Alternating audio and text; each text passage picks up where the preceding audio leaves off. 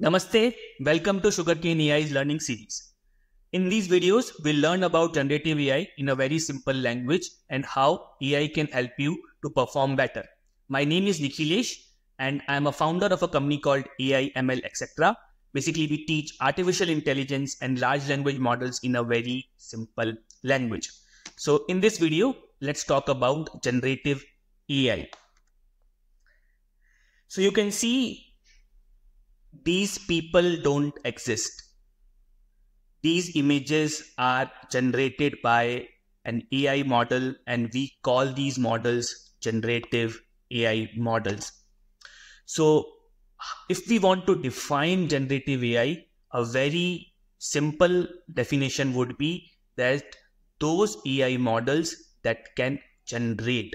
Now, what all things AI models can generate? Right? So it's not that AI models can generate anything. Currently, AI models can generate images, they can generate videos, they can generate text, right? ChatGPT generates text. AI models can generate voice. Basically, it can also synthesize voice. AI models can generate code and 3D videos. Now, if we compare the scenario that was there before generative AI and which is there after generative AI.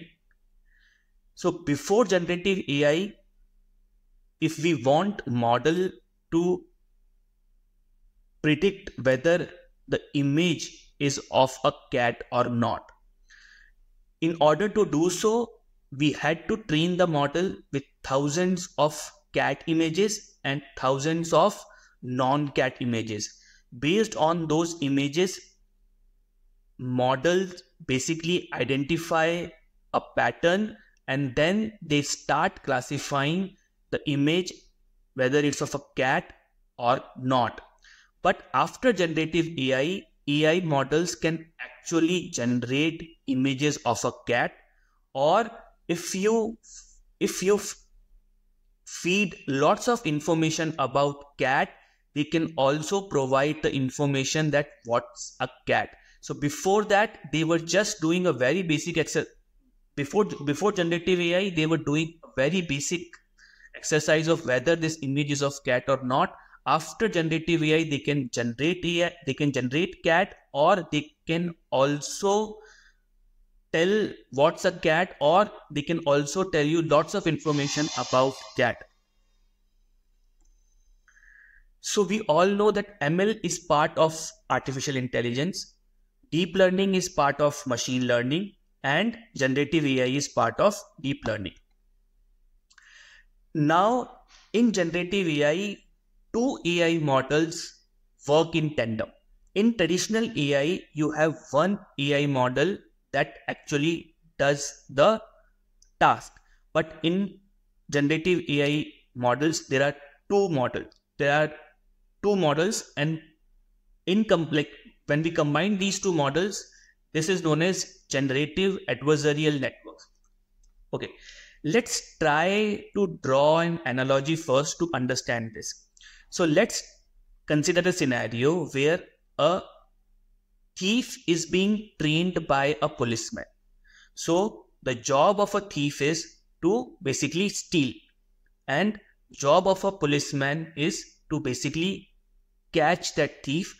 But here the job of a policeman is not just to catch the thief, but also to provide him with the feedback that why actually he got caught. So next time thief has to make a better attempt and policeman again has to catch him and provide him with the feedback. So this scenario will go on until policeman no longer able to catch the thief. Now here the same logic applies. We have two models. One is generator, which actually generates the fake image, right? And then we have another model which is discriminator, which actually classifies whether this image is fake or real. If it's fake image, generator will again try to generate that image and discriminator will again classify it. and until that point where discriminator no longer able to classify that fake image as fake. So in at that point of time, we actually get a fake image which actually looks real. And this is how generative adversarial networks create fake images, but they actually look real to us. So you can see GANs, you have a generator which actually generates the image, and classifier actually discriminates the image whether it's of a cat, dog or not. So let's understand the intuition behind GANs. So you have generator, you pass a noise vector to the generator, and based on this noise vector, it actually generates an image. Now when you pass that image to a discriminator, and discriminator then classifies whether this image is fake or real, and it also gives you the probability of like how much fake it is. So here it's 85% fake. So with discriminator is a classifier. It actually learns the probability of class Y, real or fake, given features X. And the probabilities are actually the feedback for the generator. Now, if discriminator doesn't provide the feedback, as in the probability, there is no way for generator to improve. So if discriminator just says that it's a fake or it's real, generator will not be able to understand how much fake it is or how much better attempt it has to make now. So this probability is very important. Now let's understand how GANs have evolved over the time. So if you can see in 2014, right, in 2014, if you can see, GANs could able to generate a black and white and a very blurred image of a face, and within like 4.5 years, in around 2018, they could able to generate a colored and a very realistic image.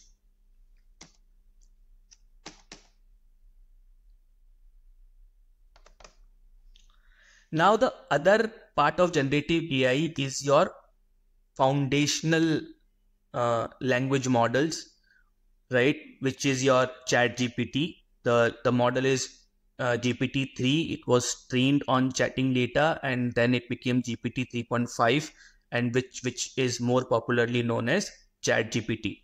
So you have these foundational models, right? So basically what you do, you train these foundational models on lots of data. The data could be text, image, speech, unstructured data, or 3D signals. And by training the models on this data, they can perform a variety of tasks. Like they can do question answering, they can basically do sentiment analysis, they can do information extraction, image captioning, and so on. You know the tasks which generative AI or these foundational models can do. Sentiment analysis is basically you give a text to a model and it will tell you whether this text is of positive sentiment or of negative sentiment, right?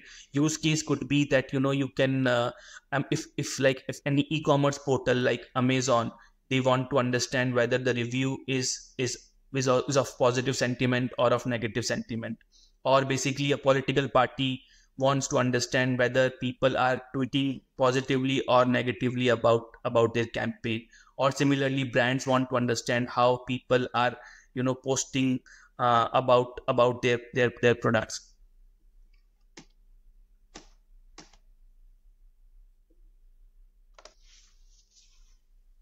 Now let's understand the complete use cases of generative AI. So what all things generative AI can do? So it can generate text. Now how you can use this text? You can use it for your marketing. Basically it can act as your content which you can post on your website, and it can help you in your marketing. It can help you in writing email. It can help you in providing support. You have chatbots which can provide support to your users or your customers. It can help you in general writing. It can help you in summarization and other tasks. Now, as a developer, it can help you in writing code. So basically, it can generate code, but more than generating code, it can also write documentation for that code. It can also convert text into SQL, and it can also help in building websites. It can generate image. So what you can do, you can generate image for your social media. It can help you in generating image for your advertising, ads, which you can run on your Facebook, on Instagram. It can also help you with your design. It can help you in synthesizing your voice. So basically now you can also clone your voice. It can help you in video editing. It can help you with 3D model generation, and other tasks where generative AI can help you is with robotic process automation. It can generate music, audio, and stuff like these. Now, here are some generative AI tools that can be helpful to you. You can explore these tools and can use them for various tasks, right? You can have a look at these tools.